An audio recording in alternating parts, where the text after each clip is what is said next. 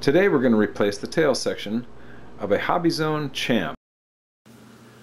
So if you're out flying your Champ or you just happen to bump the tail rudder and break it like I have, we're going to go through the process on repairing that, taking off the old one and putting on the new one.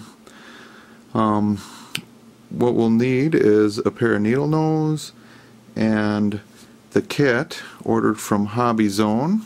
I ordered the kit from Hobbie Zone, has everything I need to repair it, and an X-Acto knife. You need an X-Acto knife.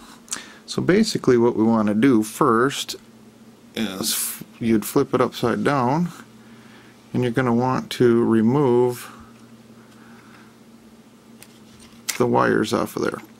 So basically how you do that is you grab the needle nose and you kind of manipulate them and just pull them right off.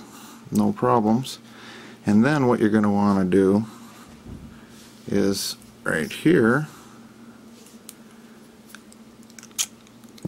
you take your X-Acto knife and you cut right along here.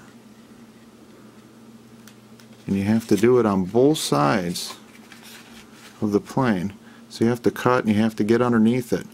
Now there is a plastic tab here and 4 pins do go all the way through, so when you're cutting do it nice and soft and you can cut around the 4 pins and then you'll be able to pull this thing out.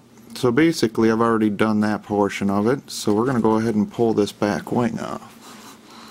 And how we do that then is I was able to just pull that and then lift up and off it comes, just like that.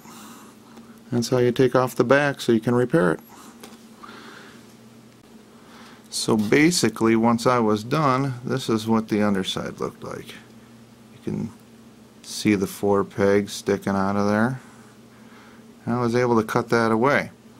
Now once I cut that away, I was then able to clean that all nice and like brand new, and now the next is the assembly of the new parts.